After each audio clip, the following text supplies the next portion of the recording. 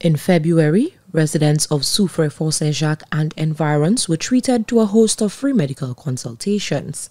The They Often Cry Outreach TOCO, in collaboration with Integrative Clinics International, the Ministry of Health and the Soufriere Regional Development Foundation (Srdf), hosted a cadre of 11 female doctors at the Soufriere Hospital for 2 days.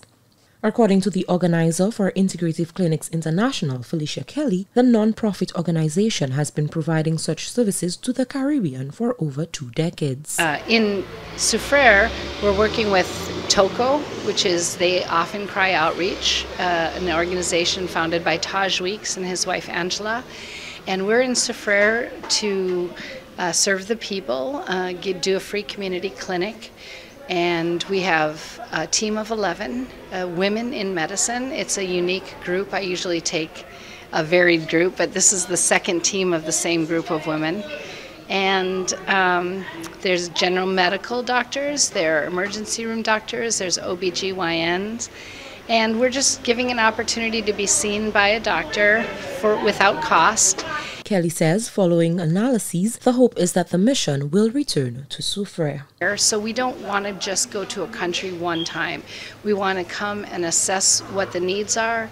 You know, the chronic care issues such as hypertension and diabetes dominate the community. So in Jamaica, what we do is we go twice a year and we provide the medicine for the interim. So we give them enough to last until we come the next time, because there are so many people who aren't able to spend the money to get medicines that are really life-saving. I mean, they're needed on a daily basis. So we just come, and this is our first trip, so we will have to do some assessment on how it all went and where we can improve and what our obstacles and what our strengths were within that. She went on to add that the 2 days spent in Soufriere were a great learning curve for the team of doctors and organizing teams.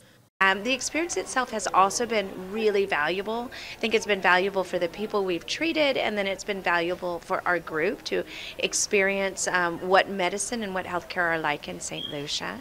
It's been something where we can bring our expertise and our knowledge to the patients that we're treating in St. Lucia, but I think it's also really rewarding for our healthcare team to see how healthcare is practiced in St. Lucia. We all kind of emerge better because of the experience. Physician Dr. Maya Fox explained that her team noted a high incidence of diabetes and hypertension. She says following consultation with her team, the hope is that they get to visit St. Lucia again.